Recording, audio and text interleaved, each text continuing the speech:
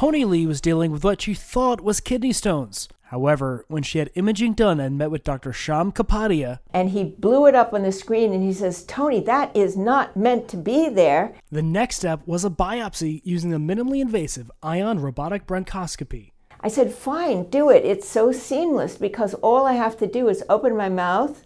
You put a tube down. There's no cutting. There's no blood. There's no danger." The ion uses a patient's CAT scan as a roadmap to precisely navigate the doctor to the suspected lesion in the lung. So the new technology allows us to get to cancer sites, suspected cancer sites that are much further out into the lung parenchyma, outside, further away from the midline structures. Empowering doctors to find lung cancers at earlier and more treatable stages. Finding stage 1 lung cancer is like finding a diamond in the rough. After the ion biopsy confirmed Lee's lung cancer, she was quickly able to get an appointment with cardiothoracic surgeon Dr. Randall Buss to remove that part of the lung. It was so, the only word I can use is seamless. And it means that I go out and have a life again without the shadow of maybe the cancer is going to come back in the lung again. They got it all.